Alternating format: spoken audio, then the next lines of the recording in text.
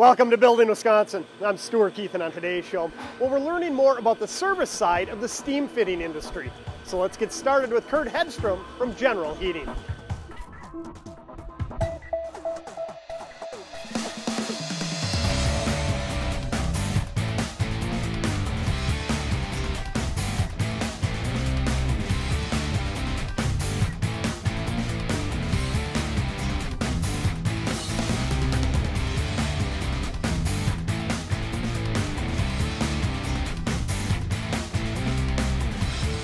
Wow, Kurt, this is an impressive facility, and I'd expect nothing less out here at Epic, a major campus near Verona, Wisconsin. And you know, I look behind here and the equipment looks massive. What are we looking at right here? Right here, you're looking at utility building number 1. This is what we call the master geothermal pump house. Okay, so this entire facility is being heated and cooled through geothermal? Yes, that is correct. Okay, so at home, I have a geothermal system.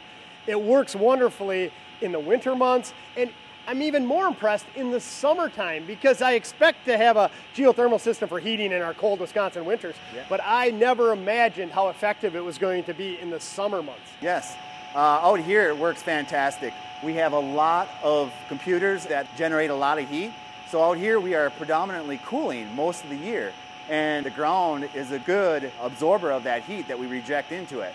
Wow, and you know, we walk through here, there are all kinds of pumps running here. Yep. How much fluid is being circulated in a system like this? Right now, there's approximately, give or take, 5 million gallons of water flowing through this system right now. And as you see over here, there's 450 horsepower, 10,000 gallon pumps.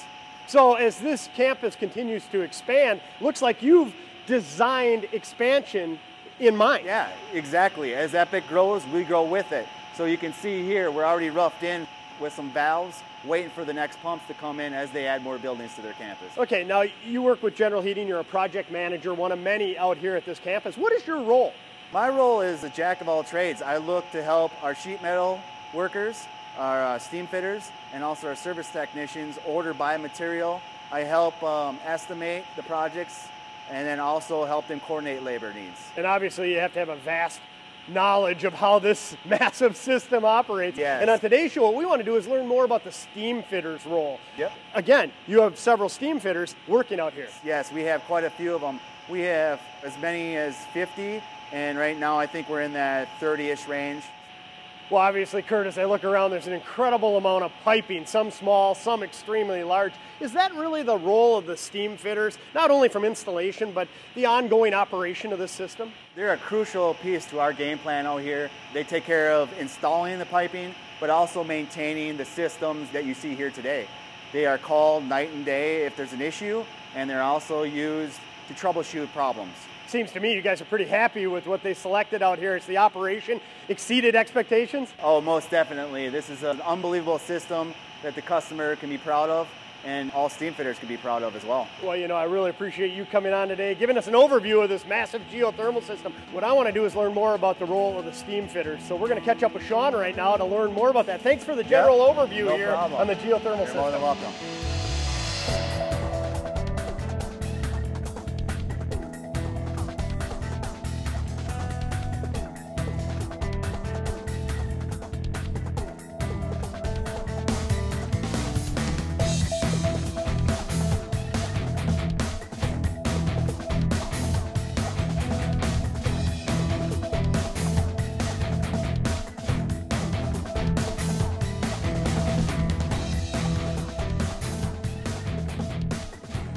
Wow, Sean, I am just blown away by the magnitude here and the complexity. I mean, looking up here, I can't get over the size of the pipes. 36 inches, 48 inches. Is it challenging working with materials and components this large? Oh yeah, we got to do a lot of rigging back at the shop. Working with a big pipe like this, it's real challenging to get it rigged up in the air safely, try to get the positions of the welds proper. So a lot of the pipe we're seeing out here isn't actually fabricated here. It's fabricated back at a shop? Correct. A lot of this piping was fabricated at a shop, brought out here, then we'll get it up in place and do the welding connections here. And as I've learned, a steam fitter's role is welding. I mean, that seems to me the most integral aspect of the trade. Yep, that's the majority of our work out here is doing the welded pipe, stainless, black pipe, all that kind of different stuff. So how'd you learn how to do all that? Through the union, going to school. It's a 5-year apprenticeship, a lot of welding. How long you been a steam fitter? 17 years. Are you happy with your career choice so far? Oh yeah, I wouldn't change it for the world. I mean, how long have you been out at this campus? I've been at Epic for 10 years now. You know, I got to ask you, did you ever think you'd be working in a facility like this and it would be this intense? No, actually, it was kind of nice. It's one of the biggest facilities I've ever been into, and started out smaller stuff, worked way into here, and nice surprise. Okay, so let's get into some of the components here. Like, what are we looking at right here? This would be a pump for the hot water filter system here. Taking some of the water, pushing it through this filter housing. It's got the cartridge filters in there. Behind it, we have a chilled water one.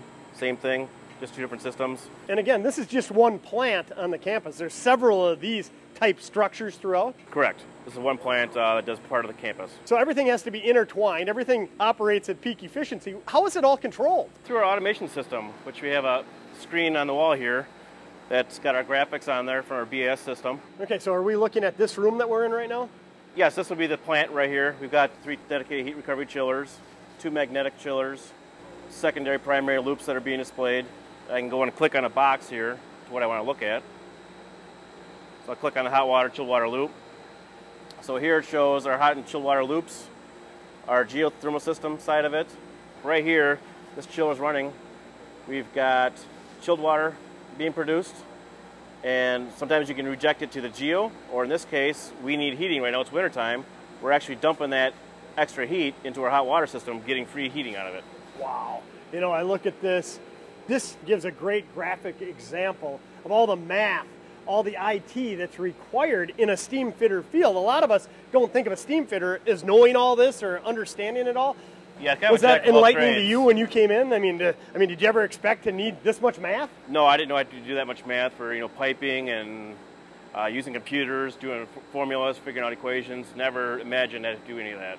Probably good advice for someone looking to get into this field. To do your homework. Do your homework. Stay sharp on math and computers. Now, you used the term chiller. What exactly does a chiller do in a geothermal system? It'll create chilled water using a compressor. We use our geothermal to reject the heat from the compressor that's created out of there. These chillers over here will do heating and cooling. This one here is strictly cooling. So you got two totally different kinds of chillers. You know, it almost looks space-aged here. I mean, like something out of Star Wars to me. Oh yeah, lots of colors, labels are different colors, kind of throws that off a bit. Okay, so up here we got a box that's actually red, which means we have some sort of alarm going on. I will click on that. And over here we have a hot water pump 6 in failure. Okay, it's flashing up there. Failure usually doesn't mean anything good. No, not usually. Today we're actually doing some maintenance, so it's not a terrible thing. Oh, so it's not really anything wrong with the system. They're just doing some ongoing maintenance? We're doing maintenance. Well, let's go over there and see exactly what they're up to. Okay. So what Scott and Harley are doing over here is a pump alignment using our laser alignment tool. Laser alignment. Have you seen the industry change much? Oh yeah. When I started out, we were using like a straight edge or a dial indicator kind of going around. Now we've got lasers that you can get down, the thousandths of an inch. Wow, that is amazing. But I would think you would need it to operate a system like this at its peak efficiency, get the maximum longevity out of it. You have to be a cutting-edge industry. Correct.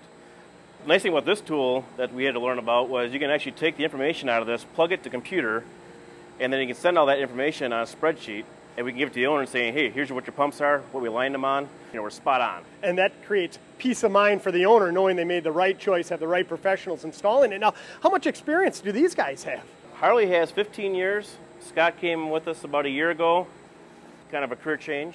Great, so Scott's an apprentice here? Yes. So you're never too old to get into it. You don't have to be an 18-year-old coming out of high school to get into the trades. I mean, I bet if you have a great work ethic like Scott, you're welcome in any trade. Oh yeah, anybody's welcome. Okay, so you said this is a pump. What is this a pump for? This is one of the hot water pumps. We've got 3 hot water and 3 chilled water pumps right now. Above you, we actually have future taps for when the campus grows, we can add on with it. Same with over here, we've got our conduits coming out of the ground for future chillers. Well, obviously you want to have the right professionals operating it, but it seems to me it starts with good planning and design, the right tradesmen and women to install it properly, and a good vision for the future. I mean, all this cutting-edge equipment just makes for not only better results for the company, but for our communities as a whole. I really appreciate you taking time out of your schedule to give us a little taste of what Steamfitters are up to. Anytime.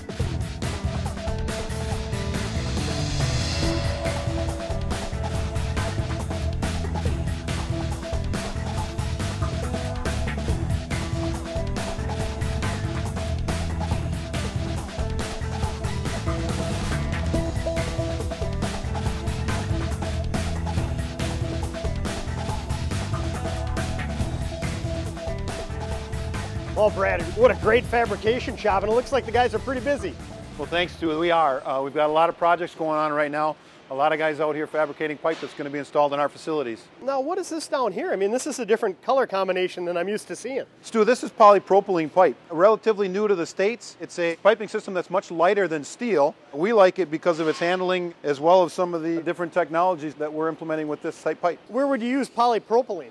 We use polypropylene anywhere where you would use potentially steel pipe and or copper pipe as well. Really? So maybe this might be a snow melt application or something like that? This could. This happens to be an application with several headers on it that will be feeding a snow melt system. Sure, and Lord knows in our neck of the woods we have a lot of need for that. And again, as I look around here, are these all Steamfitters working in your facility? They are, Stu. Everybody in here is a member of Local 601, from foreman, journeyman, down to apprentice level. Yeah, and as I understand it, the future's looking bright for that career choice amongst all the different trades out there. And before we get into that, I wanted to tell you, we had a chance to visit the Epic complex out near Verona and talk to one of your Steamfitters, and I was blown away by the geothermal system that was out there, and they let me know that it was actually prefabbed out in a shop here. It was. A lot of the pipe assemblies that you saw out at Epic were built in this shop here. We build as much as we can in our facilities here prior to shipping it out to our sites to be installed.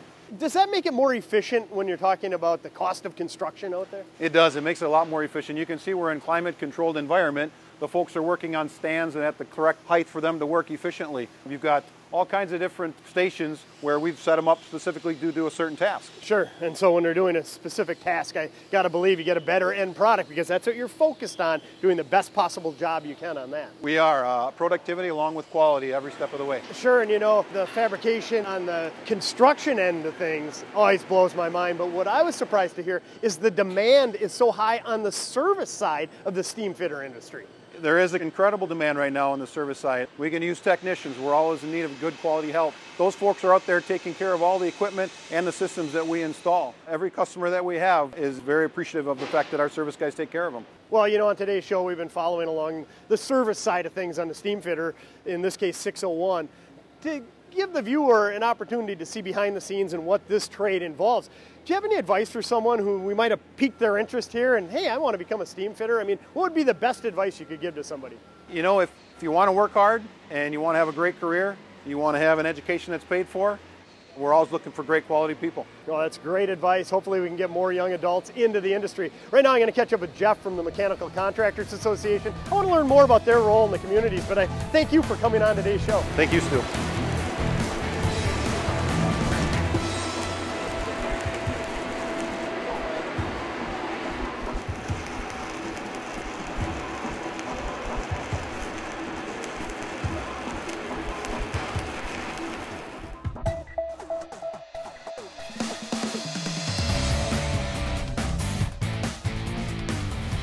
Wow, Jeff, what a great shop out here. I was just talking to Brad. He was talking about all the skilled professionals here, and look at right in the background there. Steamfitter in action, doesn't get any better than that. Yeah, you bet. Now, you're with the Mechanical Contractors Association. What exactly is that? Sure, the Mechanical Contractors Association represent all the contractors in Madison that hire the 601 members. Okay, and so it's more than just the steamfitters, but on today's show, we're specifically focusing in on 601 and their workers, and not only in the construction side, but as I mentioned to Brad, I was impressed with the service side and the demand that's out there. And one thing I never asked him was, how does he ramp up? We talk about, when things are going good, he needs more workers, but where do they come from? I mean, who does he contact? Sure, that's one of the key components in our relationship with Local 601. We can hire guys on an individual basis for any project. So I know you guys were out at Epic earlier, and boy, we really needed to hire up guys there quick and fast. We can get certified employees, know the trade, know the industry, know the individual projects right from 601. Then when they slow down, maybe another shop is picking up, and those guys can go right over there and start working for that individual location. It seems to me it's analogous to a free agent out there. I mean, you can come in, work for a team. I mean, that's what I'd consider these guys. It's part of a team, but then as it slows down a bit, hey, they might not be out of work for very long. They can go to another team or another company in the area and have a great employment opportunity. Yeah, absolutely. And right now, with work the way it is, that's a great system to have for us. I mean, we thrive on that. And really, we wouldn't be able to do what we can do without that relationship. And I'm fortunate in my line of work. I get to meet all these great individuals. They take great pride in their work, but not only in their work, but being members of their communities. Yeah, we see that too. One of the great events that we've been doing is our Heats On event, coming up on our 29th year. And we partnered with the Veterans Association. We go out to veterans' homes, check over their furnaces. We do it every October, and we go through the entire furnace, see what things need to be replaced. Actually, some of them we've had to replace the entire furnace. Really a great relationship. Oh, I bet these guys just love giving back to the community, especially the veterans, when you think about how much of their lives they give to us. The stories we hear when the guys come back, it's really emotional for a lot of them. Guys are doing it year after year. We've got some guys that have done it for 20 years. They just love the relationship, love to see how they can help give back. Well, I really appreciate you coming on. Keep up the good work, and we'll talk to you soon. Thanks.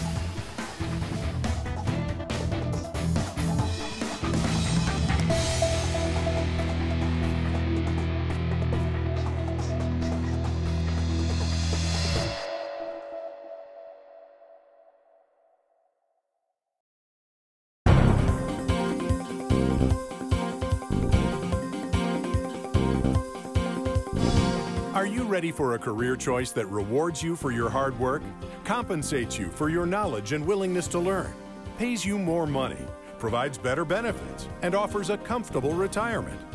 Then contact your local Steamfitters 601 Training Center and attend our next trade orientation. You'll learn about our complete 5-year apprenticeship program that's designed to help you progress from the basic on-the-job skills to the top of the welding and HVAC-Service industry. You also don't need a big down payment to start your Steamfitter training. Just a good work ethic that includes showing up on time, working hard, and working smart. And better yet, you're well paid through your apprenticeship, and you earn more as you learn more. So make a career choice that's full of rewards and contact Steamfitters Local 601 today for more information.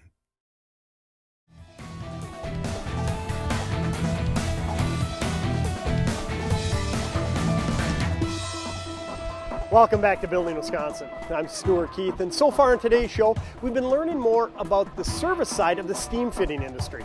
Now let's catch up with Steamfitter Instructor Neil Mani.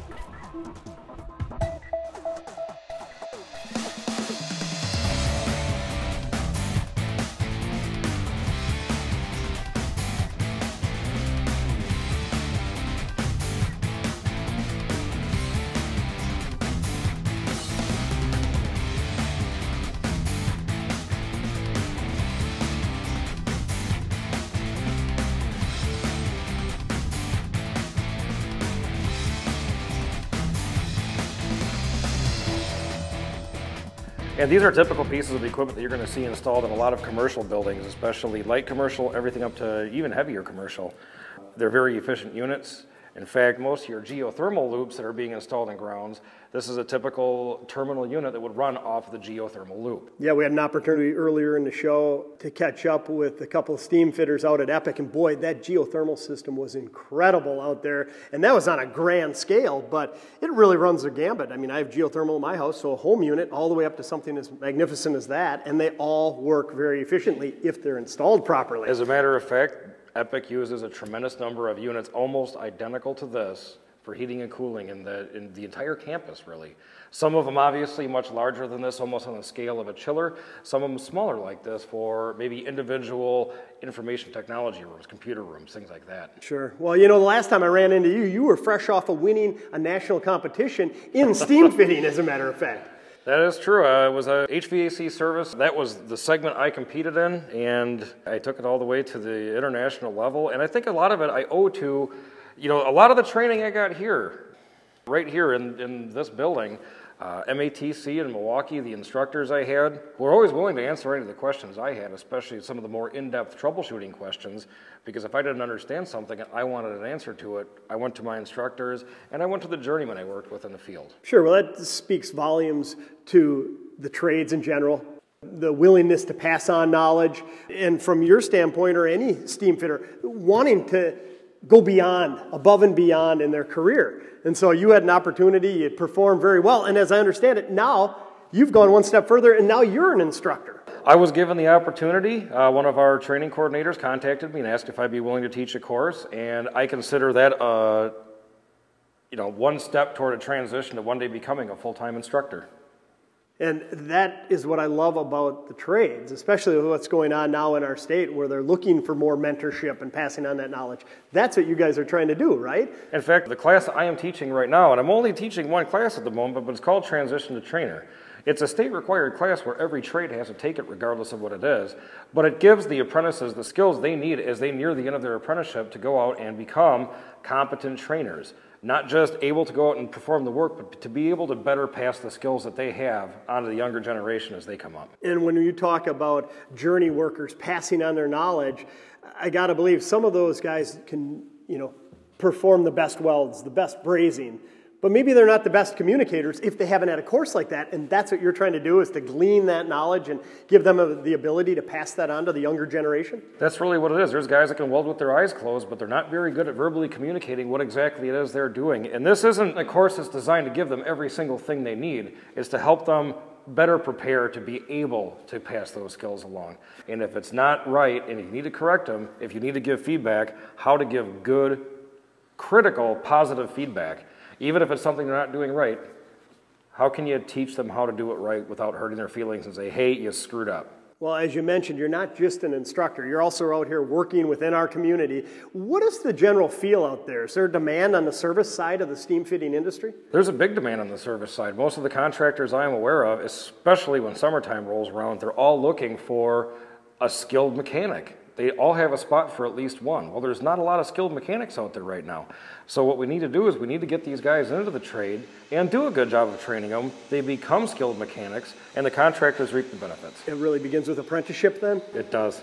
And so that's what we want to do, and we're trying to get the word out there. And what a great way to create a career, to follow a career path into so many different avenues, but it all begins at the apprenticeship level. That is true. If you like to take things apart and figure out how they work and like fixing things, it's a great career because you can go any direction you want to, and there's all assortment of work. Well, I hope that there's lots more guys like you wanting to pass on their knowledge. I appreciate you, Neil, coming on today's show. All right, not a problem. Thank you.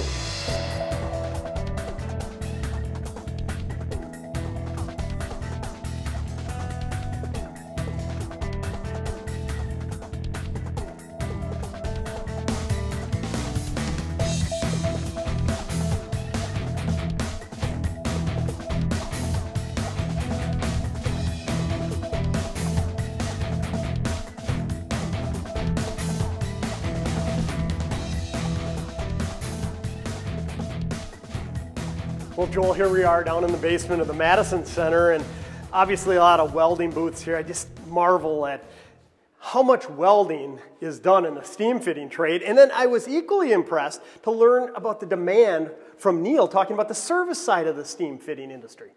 Every building that you see being built in the past few years all around the state, every one of them's got a heating system, an air conditioning system, temperature controls, energy management. That's all steam fitter work. That's all the things that we service. And when you see all these buildings there, along with that, they need to be maintained. Sometimes they need to be added on to. Steam fitters are needed, so is there much of a demand there, as Neil is talking about? Tremendous demand. I'll tell you this, last summer we could have easily used another 20 to 25 service people. We were that short.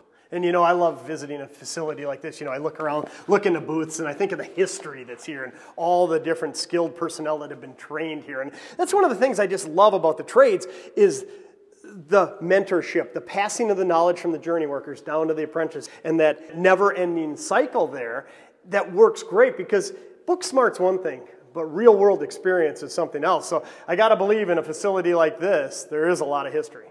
Well, I can tell you this building was started in 1957, the original site of it.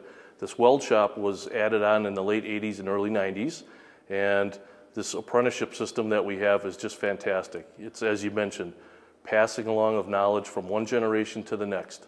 And that said, it is a little cramped here, a little cramped quarters. I mean, great instructors are able to work in cramped quarters, still get the message across. But as I understand it, you have some exciting news in the Madison area. Yeah, we certainly do. The membership is going to be investing in itself. We are, as you can see, getting packed to the gills here, and we are going to open up a facility 5 times as large as this building is right now. It's going to be a major investment by the membership, but it's going to be for all the training on welding, HVAC service, Anything you can think of that a Steamfitter touches. And that's in the Madison area here? Madison area, correct. And you touched on something there that I don't know if people realize. All on the membership. There's no public funding going to this large training complex. They're taking it upon themselves to fund the construction of that? That's correct. It's the men and women of the membership that have put the money in over the years. People that are retired right now started that system, and we thank them for that, but we're going to go on and continue to train. Well, Joel, that's exciting news for sure, and that's due to break ground in June, as I understand it. Yes. So hopefully we can get some more young adults into the steam fitting industry. And if I am a young adult out there looking to become a steam fitter, how do I get more info? Well, easiest ways is to go on our website, and it'll tell you exactly what to do and where to be. But I can tell you that out here in Madison, we do a trade orientation the fourth Wednesday of every month, 3 o'clock. All that is required is have a driver's license and a high school diploma. Well, Joel, I really appreciate coming on today's show, shedding some light on the steam fitting industry. Thanks, Stu. It's been my pleasure.